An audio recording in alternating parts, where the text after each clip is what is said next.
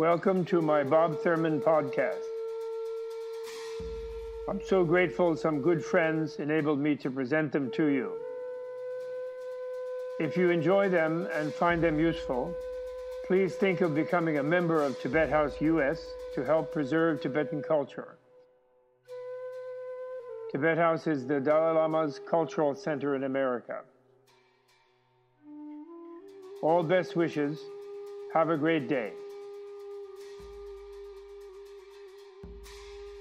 This is episode 301. My Early Years, Dreams, and Psychedelics.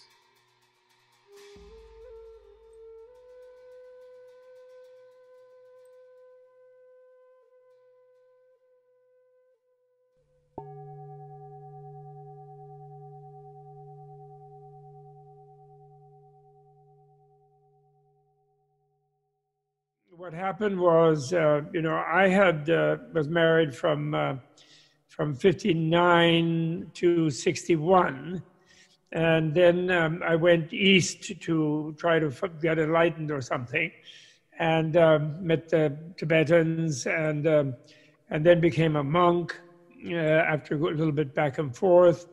And then when at a certain point in being a monk back in the States in 65, 6, I decided I was going to help Leary because I knew Tim from Harvard before that, and Richard and Ralph Metzner and some others in that circle. And so then I went to Millbrook to help Tim, I thought, to cool out in his struggle with the government in late 65, that he was early 66. And I thought, my plan was to, because I've been a monk and meditating for a few years, I thought they could use meditation and cool down the acid and everything like that. And so I was going to go and be an instructor at Millbrook of how to meditate without having to take actual psychedelic, because they knew I had done that quite a bit myself before becoming a monk, when I was in my first marriage, around the end of my first marriage. So then I did stay there for a while, and then actually, luckily, I realized at some point in that process that in order to get them to listen to what I was trying to share with them, I would have to get stoned again, so they would think I wasn't just a monk because of having had a bad trip or something. So I did, and I had to say that it had such a powerful experience of it based on some Buddhist practice was 10 times what it had been before, it's always infinite, I guess I have to say. So, but it was really great, actually. It was very, very helpful, deepened stuff enormously. And, but I still also tried to get them to stop, not conflict with the authorities, And then I left there just when I had an intuition that there was something going to go wrong. And they have in the myth of Millbrook, they have me warning them that Gordon Liddy was about to attack them. And actually, a few days after I left, he did. Yeah. It was really weird. But I don't know why I had that intuition, but I did. And so I had a nice time there. And then Nena, who had been already over a year separated and trying to get a divorce from Tim and had gone through the divorce, Tim was refusing to sign the final papers. So she came up to Millbrook a couple of times to try to get him to sign the papers. And then she had a little bit of a trip. And, she was back in New York modeling and so on. And then we met. And then I decided, I had a vision or something, and I decided to quit being a monk, that I wasn't able to really do what karmically I was supposed to do as a monk. And that was a very fraught for me, because in Tibetan way, you take that vow for life. And I didn't want Dalai Lama and my other Tibetan teachers to be mad at me, but I just felt that I had to do it. My old teacher in America had told me not to be a formal monk because I had a different karma, and I wouldn't listen like an idiot. So then when I did realize what he meant, I gave up being a monk. I left Millbrook at that time. And then that old teacher of mine said, well, I told you not to be a monk, so it's okay. And then he wouldn't take me back or wouldn't take me anywhere else. He brought me back to Millbrook, actually. He was clairvoyant, that guy. And then I met Nena as an ex-monk, and then then we had a history. You know? Well, I dropped before. She doesn't take responsibility for me doing that. Okay. I had just dropped it, actually, about like a week before that time. And then I left Millbrook because they weren't listening to me, and I was afraid they were going to get in more trouble. And then I met, though. Then I was open-minded, but it was the way I met her was also very, very interesting. And I'll save that for a later date. But I had an amazing meeting with her anyway. And then Tim finally relented after some little bit of confrontation, not too much. And he actually said something that was funny, turned out to be right. He said, I wonder, when we did start to get together, which was not, we had some ups and downs at first, but because the ex-monk and the ex-model, everybody on both sides thought we were nuts, And Tim said, oh, I wondered when those two Tibetan refugees were going to get together. I thought that was, but on the other hand, he was a little bit begrudging because, of course, he wasn't really wanting to let go of her. It was a little bit Rumpelstiltskin, and getting her out of the tower type of thing.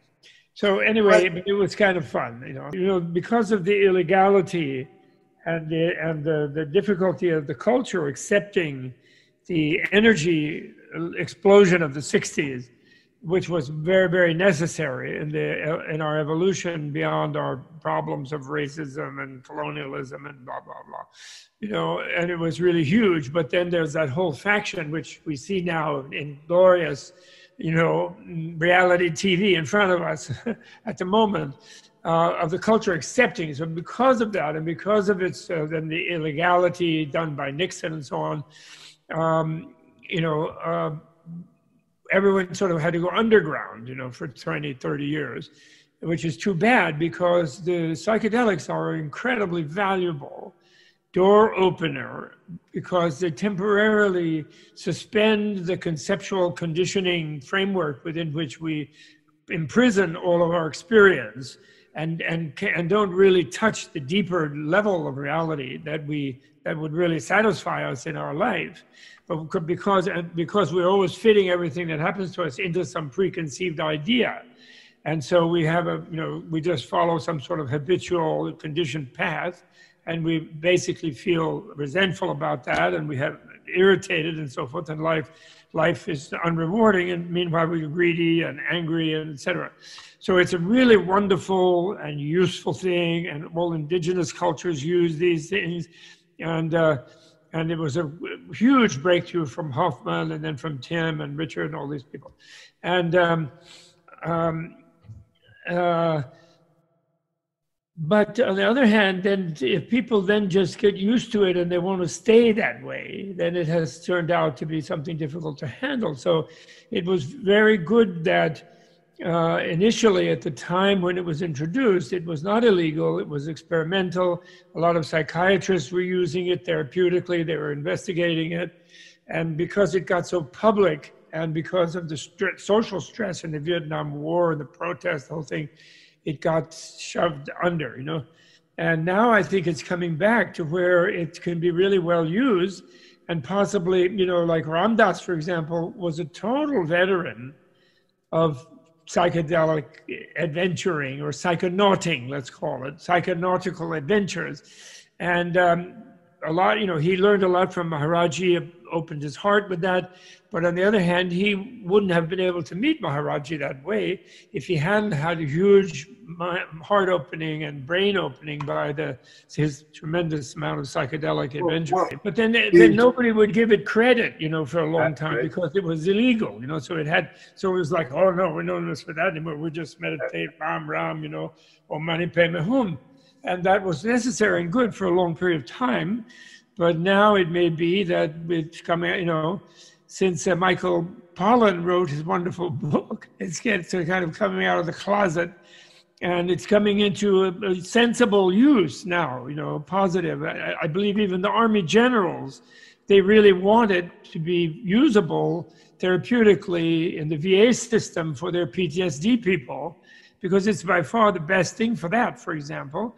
And since everybody who grows up in the nuclear industrial family in the late era of polluting industrialization, which we're having to stop now and transform into something cleaner, then, this becomes necessary. Everybody has some kind of PTSD about it. But then in my long, what shall I call it, ordeal of getting a PhD, having a livelihood as a penniless ex-monk with an ex-model who hadn't exactly invested all of her, well, she was a supermodel, but she supported all artists and friends and very generous, open-hearted, and even gave money to Millbrook. So we were both a bit broke, and I had to make a living. And so then I had to go back into the university system and this and that, taught for 50 years, got a PhD and taught for 50 years. And during that time, I didn't really have time to do it. A, B, didn't really have any.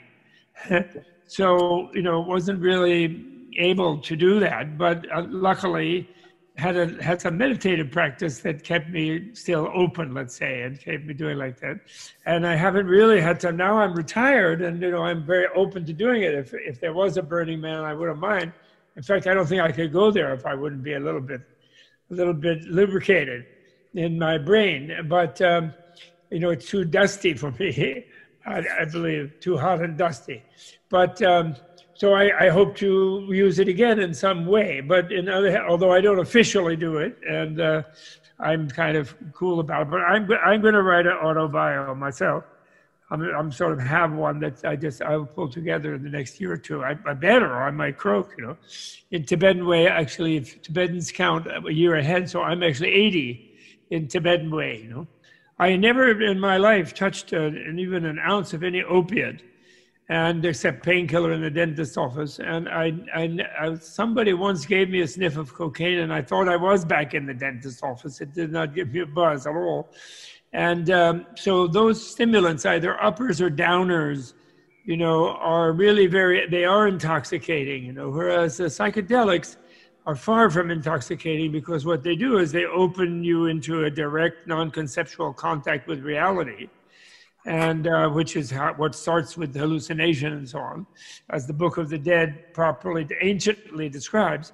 And they are deep learning. They are learning, entheogenics, as Houston Smith called them, and they help you get a deeper grip on your inner working and the world around you.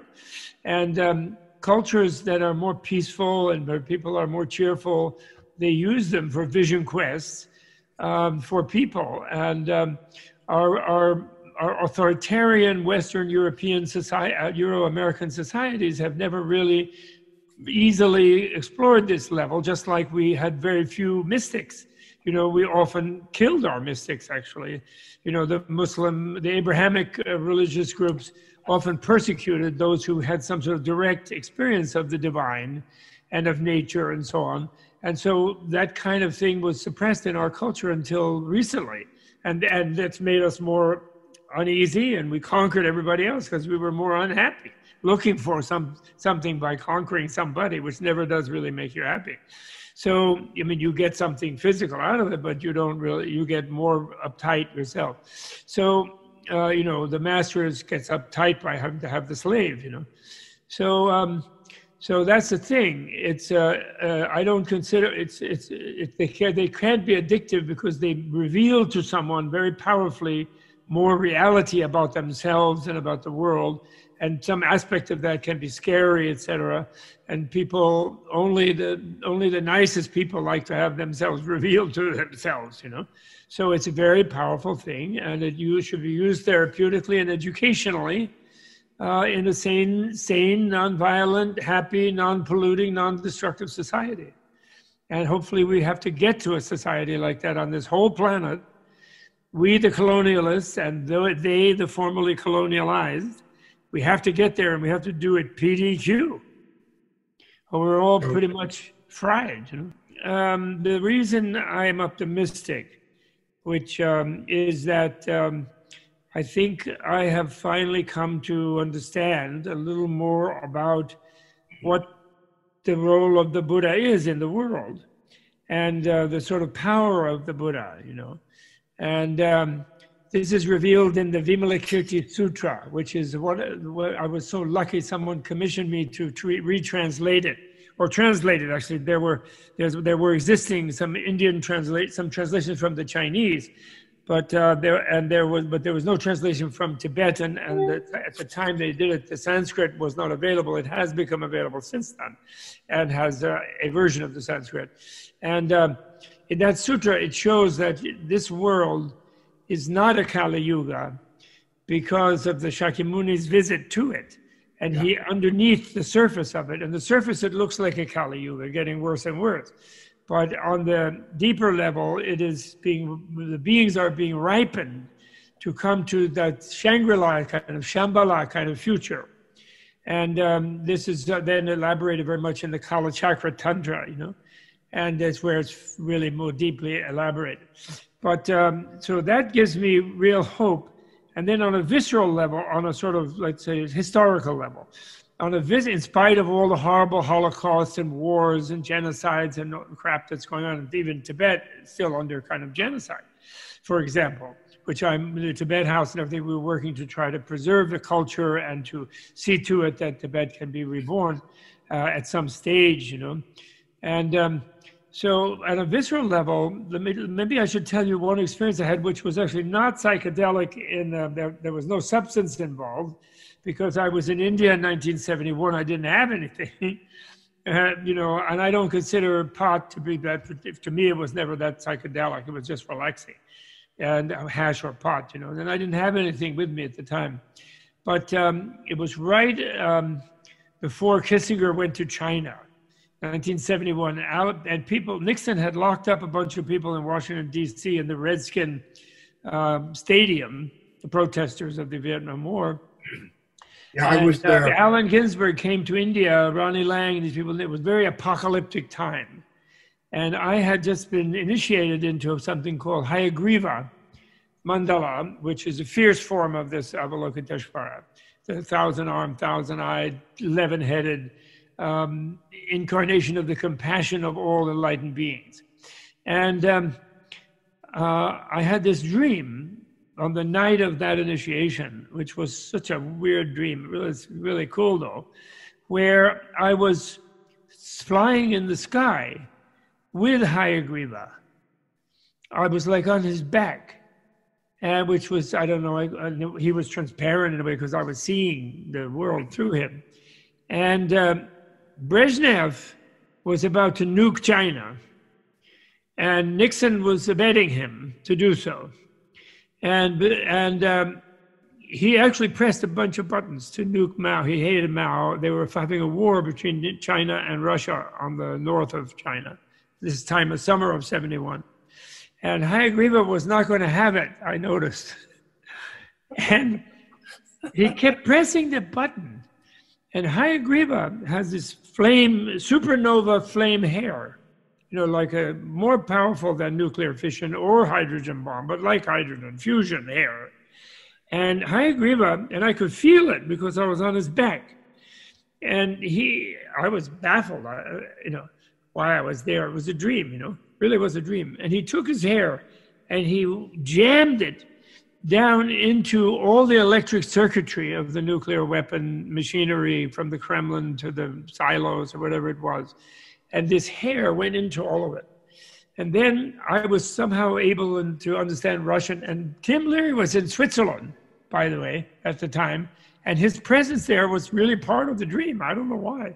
He was somehow moderating I don't know what he was doing, the red phone connection between Nixon and Brezhnev, and he was involved in stopping something about that. I don't know what it was. I know he was running away from Eldridge Cleaver, I think, actually. Yeah, he was running away from Algeria. Yeah, he was running away from Algeria. And he just went whack like this with his hair. And then the Russians were saying, well, we're sorry, sir, but, there's nothing wrong with anything, but we're not getting the signal. We're turning the key, we get the signal from you, and, whatever football the Russians have. But it's not happening. And Brezhnev was not happening. Then I remember seeing Brezhnev kind of going like this, and it looked like he was masturbating, actually. And then suddenly, then this went on for some time, but they couldn't understand. And a call was going to Nixon, and with the CIA interfering, and and all this kind of thing. And it just won't fly, the missiles. And then I remember in the dream, my old Mongolian teacher, who said to me once during one of those kind of conversations people get into where it's all going down the drain and maybe we'll have nuclear war now, a few years earlier. And he made this thing like, no way, well, I'll guarantee we'll never have that. And he would occasionally make statements like that were like prophetic, and you never forgot them, And I somehow remember that in the dream. And then at one point, both Nixon and Brezhnev looked up. And I don't know what they looked at me, rather at Hayagriva, and I don't know what they saw. Maybe they saw some sort of archangel in their unconscious. I have no idea. But they totally looked subdued, and they totally dropped it. And they decided to really give it up. And then it was a very wonderful feeling, It was really great seeing sort of mind and love and this fierce compassion block electronic signals that would have killed millions of people. There's one thing that then, to the very end, I sort of looked sideways from where I was in the Himalayas, in a place called Dalhousie. I was in Dalhousie. And this sort of Dalai Lama was meditating over in the corner looking, I don't know, he didn't know, he wasn't involved in it, but he was sitting there. I didn't receive this initiation from him, from someone else, and from one of his teachers. And then, to my amazement, I saw the face of Zhou Enlai. And Zhou Enlai was also seeing Hayagriva and the Dalai Lama, and he was laughing. And he was saying, ha, ha, ha. You see, why you even try to deal with us? You can't even hurt your enemies. Ha, ha, ha. It was just a dream, but it was a vivid dream. It was like a trip, but it wasn't a trip. It was no benevolent chemicals were involved, except from in my own body, But magic. It was totally magic. It was magic. So here, there was, if there is a narrative from Shakyamuni's time to now, where all these male chauvinist, patriarchal, violent cultures, which have been having wars on and off, tribal and everything, for about 5,000 years, without maybe 10,000. If you listen to Maria Jimbutas, maybe 10,000 years. And the last 10,000 years. And we now have reached this point where war and violence just doesn't cut it. And the domineering, nasty husbands, the ones who just have the 10th trophy wife and all this kind of thing, with their money and their power and everything, they can't control the force of love. And they are too miserable, and they're just lashing around, and they want to have another world war. If this was the usual pattern, we'd be having another one by now already. So all those dictators would be able to confuse their people even more about some other enemy, because they only rule by fear, which we're seeing just now in this day, in the evening, the try to attempt to promote fear to keep in power, And they're losing it, and they are just ridiculous, It's like it's an unreality show, not a reality show. And we're coming to the brink of a time when we're going to make it work. We're going to cool the planet. We're going to not have a war. We're going to have a real democracies everywhere. The authoritarian weirdo creeps are showing their irrelevance, and it's going to happen. But it is, and one of the big factors is that the Euro-American, very warlike, almost like Titanic type of cultures that are based on violence and patriarchality, they have reached a point of self-implosion, where their own skill at violence has rebounded back against themselves and they can't use it anymore. So they have to now come to gentleness, and they have to come to self-understanding, and they have to surrender to nature, you could say, and realize of their interconnectedness to nature. The scientists reached it in 1926 at the Copenhagen time, when they realized they couldn't control the subatomic particles, and there was energies there that they couldn't even cope with. And even today, they still are trying to run away from that. but they have talked about dark energy as 97% of it holding their rickety model together.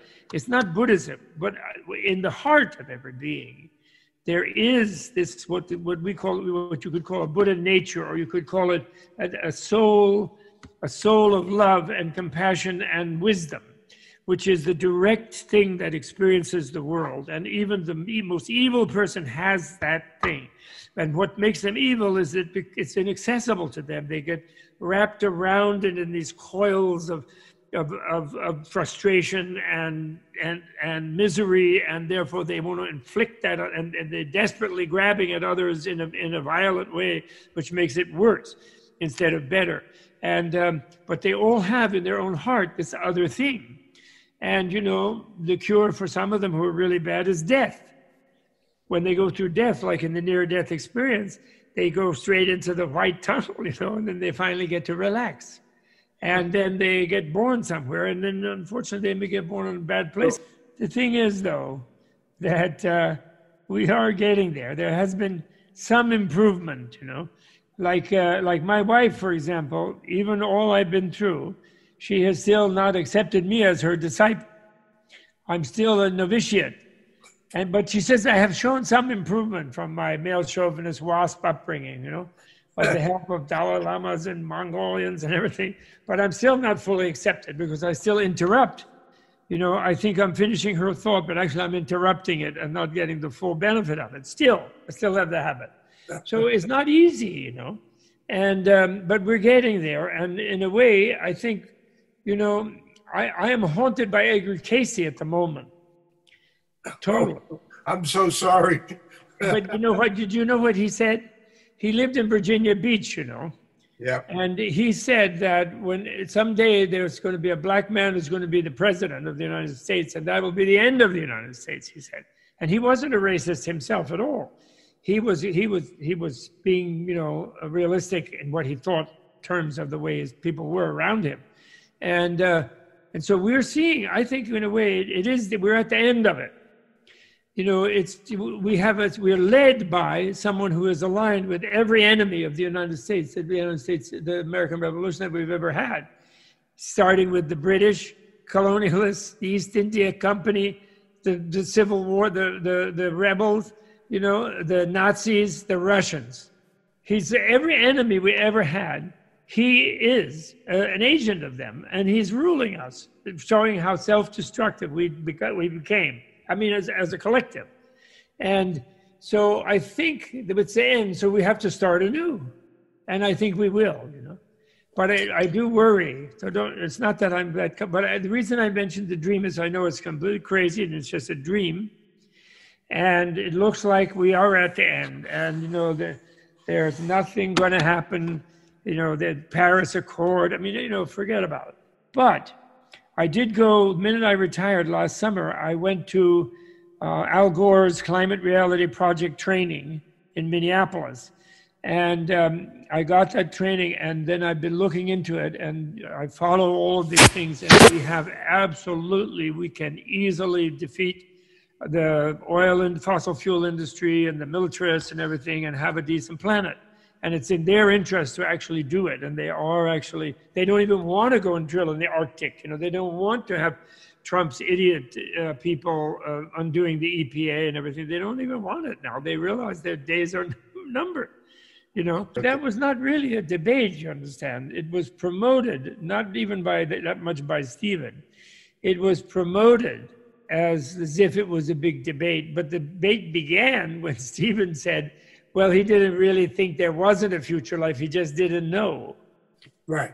So that was like conceding the debate ahead of time. You know, in other words, they tried to put it like he's against the form of future life, which is sort of an American immature Zen view. And I think the more mature Zen view, they've gotten past that quite a bit. Not everyone, but quite a few of them. And I am representing the view that the former future life and the continuity of life, and that we've all lived many, many lifetimes beginninglessly, and we will continue living them endlessly. And the default position is that. That's the common sense position.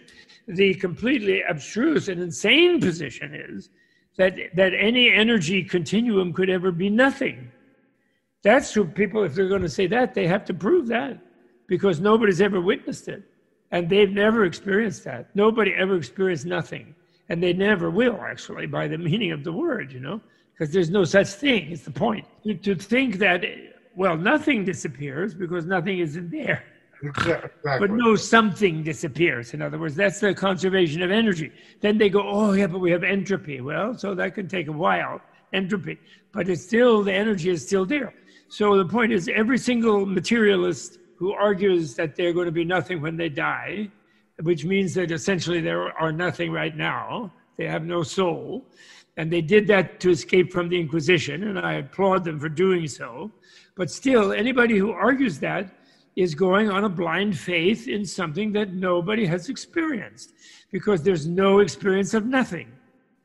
It's ridiculous to say there could be, you see, and they have that when they talk of energy. And so the point is that that is the way the relative universe obviously works, but if anybody wants to make it be some other way, then they should have to prove that. So that came to me only, I would say, 10 years ago. I finally, because I had so many arguments with different natural science types and social scientists who are trying to be natural scientists, and then humanities philosophers who want to be handmaidens of natural scientists because they're the high priests of the secularist troops division. So Buddha never denies the existence of the relational soul, and if you define it as the super subtle, something like a DNA molecule, but this is a non-material pattern that transmits, that constantly changes, and you can be a dinosaur and an animal and a crocodile right after you die if you insist on it. And in other words, you will not remember being Phil, and I won't remember being Bob. We would be whatever we are, and we can go from other planets. So there's a continuum of super subtle energy. I call it like a spiritual or a mental DNA. And that's the obvious thing. That's what's in the Buddhist science. That's what the Buddhist science argues. Although the Buddhist science does say this. It says that reality, whatever it is, when you say absolute, you mean really actual, the real reality, not the illusory one, so which is this one, but the actual one. In reality, no theory can ever capture what's going on. So in a way, even the karma, which means simply causation of relativity, even karma is, any particular description of it is more or less valid within a particular context, but it's never an absolute dogma, if you follow me. With karma, it's a relational law, but not an absolute law. So there's no absolute dogma. If anybody can discover nothing, if they can, the American Physicists Association, if they can come up with a foolproof proof that nothing exists, they're welcome to it, and we would really go for that. It's like Carl Sagan once asked the Dalai Lama, we have it on videotape, he said, Your Holiness, what would you do if we made a foolproof experiment with every angle covered, and we proved empirically beyond a shadow of a doubt that there was no reincarnation? What would you do? The Dalai Lama looked thoughtful for a moment, and he said, well, I'd stop believing in it, he said. And Sagan was like, huh? How, what? Yeah, I said, if the evidence is there, I'll stop believing it. I said, of course. Well, that's been a great deal. Then there was a couple of beats, and then Dalai Lama speaks to Sagan. He says, how are we going to go about setting up that experiment?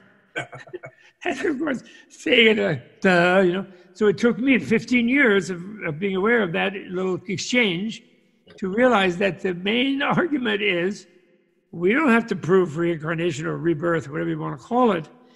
You get anybody who wants to say that anything can be nothing has to prove that, because in fact that's impossible to prove, because you will never experience that. There is even a meditative experience that seems like nothing, that the Buddha even said you can achieve. It was one of the things one of his teachers, when he was right out of the gate, before he went for his 6 years of asceticism, one of them was, he reached a kind of what they thought of was nothingness state.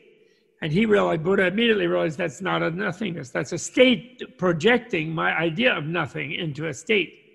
But it's not nothing because I got in it and I'm getting out of it. And I came back out of it. So it's definitely not nothing. So anyway, that's that. But my point there is, therefore, We all are dying and living, and we have been for thousands of years, and we will continue to be. And eventually we decided too boring to live so selfishly and harmfully and violently. And we wise up and we'll let the women take the lead, and we'll be happy. And we will fix the planet. You know, see, that's the thing, you know. Shunyata karuna garbham. I know you like the Dharma film. Shunyata karuna garbham. You know, voidness, the womb of compassion. It's Nagarjuna's favorite statement, and it's a huge statement all over all the tantras, especially Kala Chakra. And it means that when you reach emptiness by realization, by analytically using critical reason, you analytically demolish all conceptual structures, which one acid trip won't enable you to, but it will open the door to the process for sure. And you use critical reason, however, you need to use your concepts to do it. You can't just do it by temporarily falling out of your concepts, because the concepts will reassert themselves. The patterns are so deeply ingrained. They reach the instinctual level. But when you do that, and then you come out into like an open space, and there's a trap there, because some people do that and they think, oh, that's emptiness. And I'll go back there later. And they imagine an absolute that's outside of relativity. But when you do it really completely, the momentum of the analysis, of the penetration, of the critical prajna, you know, wisdom, makes you realize, well, this space is also, what is it?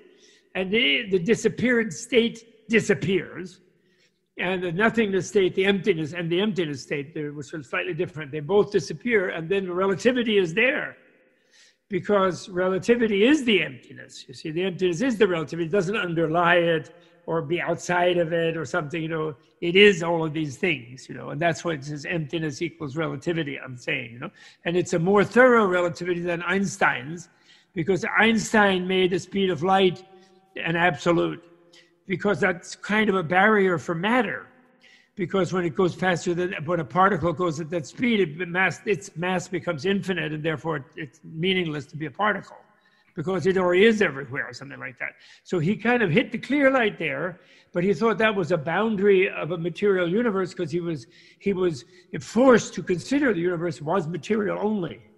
Mind can go beyond speed of light to instantaneous transcendence of distance and time. It's not issue for mind. Exactly. But the matter cannot, you know. And so he was up to it, but he re-absolutized the boundary of the relativity that he found through his thought, through his meditations, which were thought experiments. Really, is how he found it. But he absolutized the kind of boundary state. And there is a danger for those great yogis and yoginis who reach emptiness, that they will reach a boundary state like that, and then they'll absolutize that and think that nirvana is here. Then when they come out of it, and they'll run around for a few years and think they'll go back there. And that's what we call dualistic Buddhism, or Theravada Buddhism, you know, where they project nirvana as off planet, if you will. Well, and, you've never taken rationality and exploration off the table. It's been the principal aspect of your argument. There's no rationality. Exploration takes you right to the mirror surface. It takes you to the mirror surface, but it doesn't control what's in the mirror. Correct. But you don't have to leap from some other place to hit the mirror surface. The rationality, that's, you know, the first title of that book that you have there. The original title of it was called Speech of Gold. Yep. Reason and Enlightenment in the philosophy of central philosophy of Tibet, something like that. And so it's that reason, the critical, you know, like in Zen, the koan, or the, you know, in the Rinzai and in the Soto, the koan of being sitting on a pillow when you feel like shit and you're told you're a Buddha, which is a super koan. You know, and that koan brings your critical reason into conflict, showing the contradictions in your conceptualities and pushing them against each other until there's like an explosion, and that's what the Satori is. But without using the reason to generate that super doubt, like a mountain of doubt on top of your head, you're not gonna break to Satori, just throwing away your thinking. So that's a wrong way to teach Zen. In other words, just to stop thinking. You know, if you just stop thinking, you can get a buzz, because it takes a lot of energy to have your brain think. but but your confusions come back when you stop doing it. But when you realize emptiness, you're free, and you can't go back.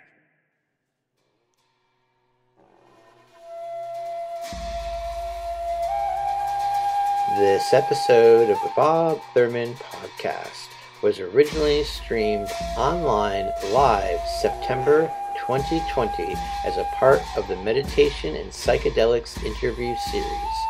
To watch the full video version, please visit the YouTube link in the podcast description. The Bob Thurman Podcast is produced under a Creative Commons No Derivatives license. Please be sure to share, like, and repost on your favorite social media platforms. Interstitial music for the Bob Thurman Podcast is generously supplied by Tenzing Chogyal. To learn more about the work and music of Tenzing Chogyal, please visit his website. This podcast is brought to you in part with the generous support of the Tibet House US Menla membership community and listeners like you. To learn how to support this podcast by becoming a member, please visit our websites at thus.org, menla.org, and bobthurman.com. This is Justin Stone Diaz, and I'd like to thank you for tuning in. Tashi Dolek, and hope to see you soon online or in person.